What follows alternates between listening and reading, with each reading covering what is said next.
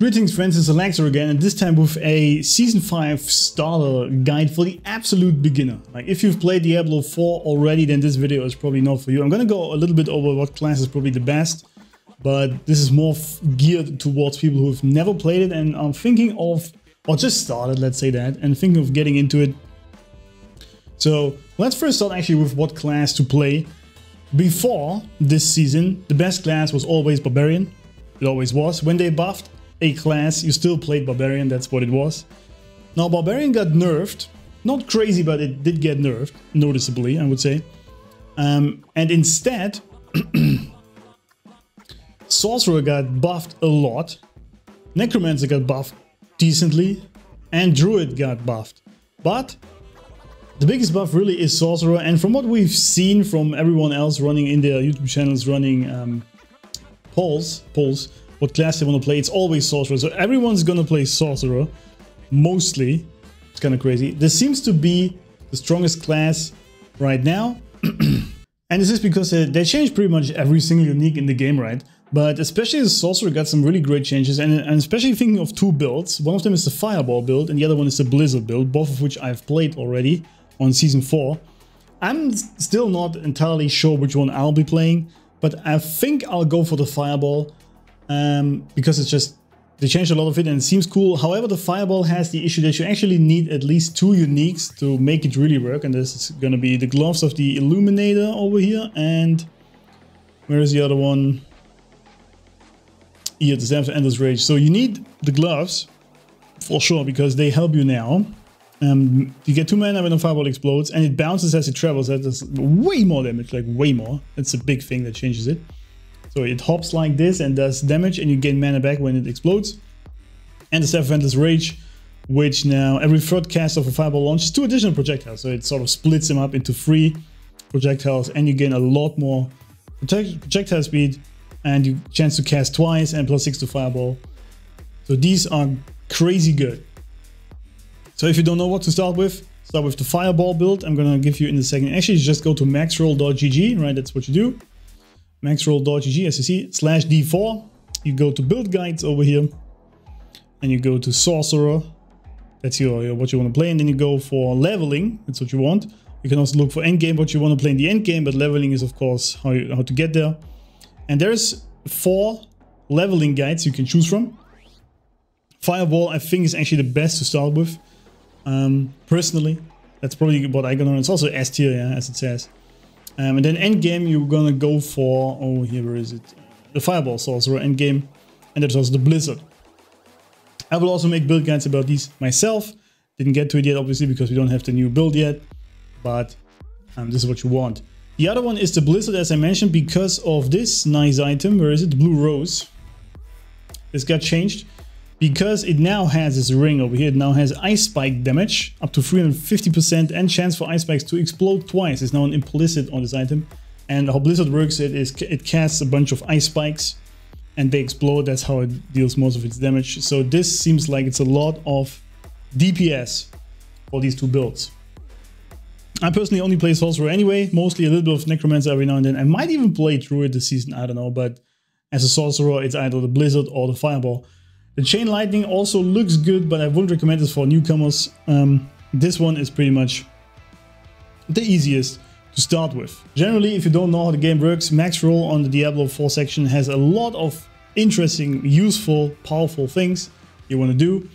Now, the first thing you want to actually do when you get into the game is you don't want to play the campaign, right? Unless you want to play it again for some reason, I don't know, but you want to just go straight to leveling and you want to skip the campaign. You can do this in the intro screen. On the right side, when you make a new character, it says skip campaign. So you go straight just to the map as it is, as you know it, and the monsters have your level. So it's not like you're gonna die immediately, you can still do it just fine. Very, very simple. Now, a key thing I wanted to mention is when you find items, especially when you are starting new, you want to actually destroy most of them most of the times, because it gives you these, as you can tell here in the orange, in the middle section, call skills cast at or above 100 mana. It gives you these, what are they called? Not affixes. It gives you these aspects, right? And these are legendary aspects. And you can imprint these on other items, because what you will be doing in this game is you will find a good weapon, for example this one. Let's say this is good. It's actually not that crazy, but let's just say it is a good one. But then you have to sort of have these aspects, which are the orange one at the bottom again, right? This one. Deal 30% increased damage to vulnerable enemies while you have a barrier. That's a very powerful aspect. We need for some builds, or many builds even, to happen or like to work at all. So what you want to do is you find an item that has good stats, like this has 140 intelligence, it has maximum life, it has damage over time. And then what you want to do is you want to throw that aspect on this item you found on another one. But you have to find it first, right? You can either do this with dungeons. If we go to the map, there are some dungeons and they usually have this chest right next to the symbol, this chest over here. And you can also say, if you hover over it, rewarded on first completion, aspect of retaliation. Your call skills deal up to 15% increased damage. This is druid only, so you get this aspect for the druid if you finish this dungeon the first time, okay? This is how you get these aspects, for example. You can also see this in your collections. Codex of Power, this is the aspects and recipes.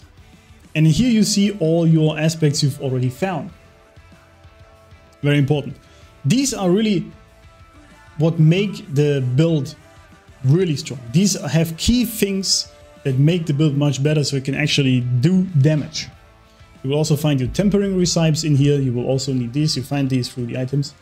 And if you play through the game, you will see that when you don't have this, there's an icon next to it that says, if you destroy this item, you will gain that aspect. And it will go into your sort of stash, so to speak. Same with transmog. Works exactly the same as the transmog thing. So the items look different. So you wanna pick up every item you find, and then you want to destroy it, so you get these aspects, right? That's what you want to do. This is also why the bosses drop so many items, so you get all these aspects, so you can actually build them. Because later you actually want to throw these on the items, and if you don't have the aspect, the build is much worse. So that's a key thing I learned the hard way later in this game. Another very important thing is, if you click on stats and materials, is your resistances. Like these are, for example, pretty bad. 70 is the cap. This means, as it says down here, reduces incoming fire damage by 70%. This applies to both direct fire damage and burning damage over time.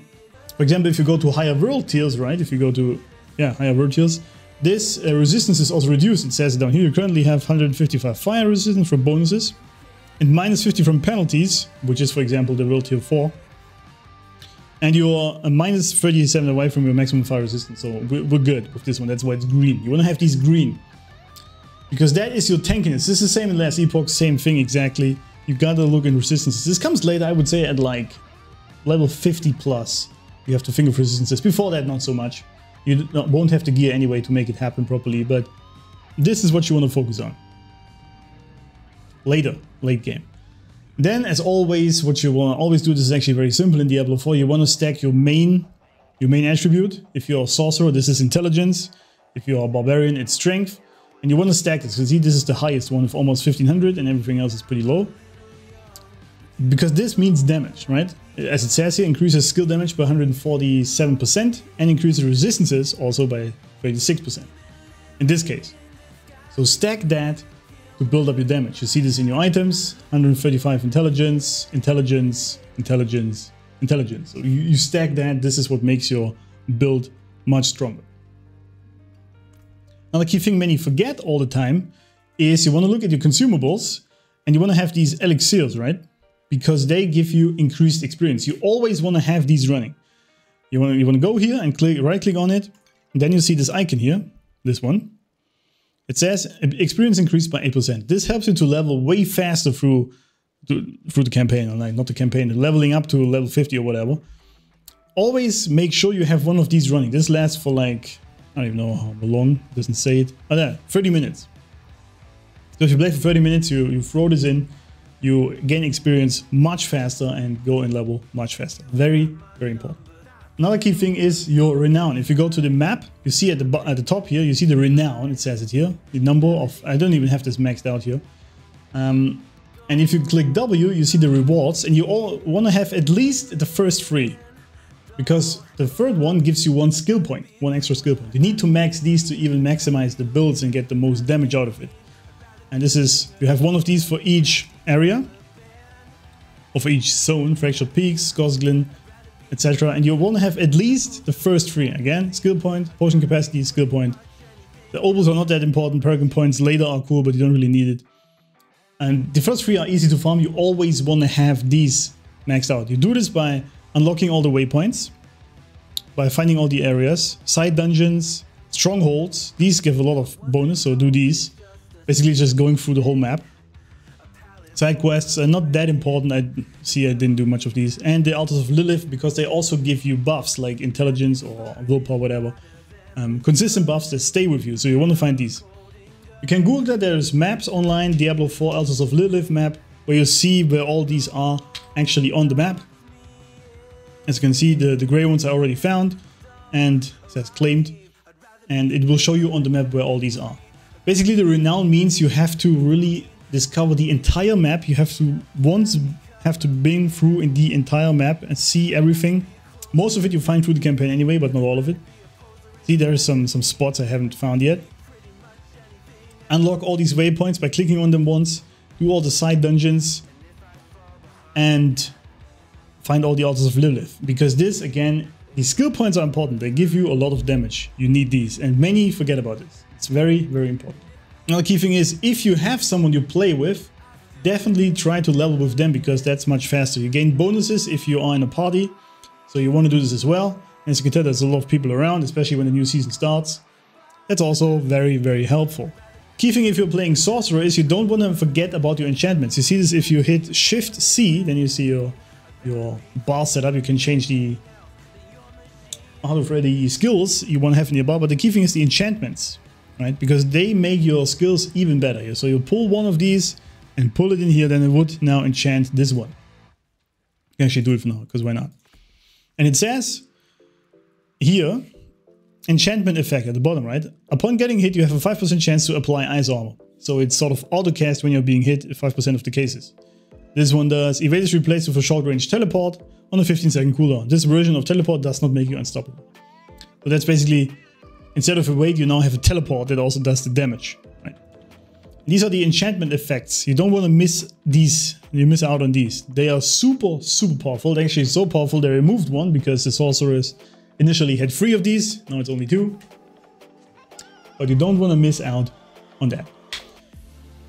Other than that, you just go on the map, you fight your monsters, you kill things. You want to play the Held Head a lot because that also helps you to level faster. And then definitely play with build guides. As I mentioned, check out Mag's Roll. They have leveling guides. Definitely get those because they help you a lot to actually get your character up to speed fast, and then you can do the higher levels.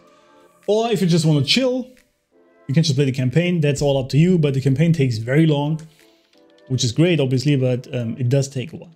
So however you want to play, maybe you want to figure out your own builds, that's also cool. But if you want to get to level fast and check out the newest items, find all these uniques, then you gotta level much faster, and you do this by using leveling guides.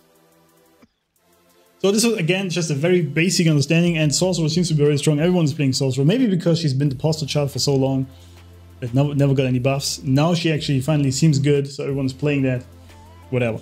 Let me know in the comments what you are playing, what you think of this, and if it helped you, or what you want to see more in the future, whatever. And I will see you in Sanctuary.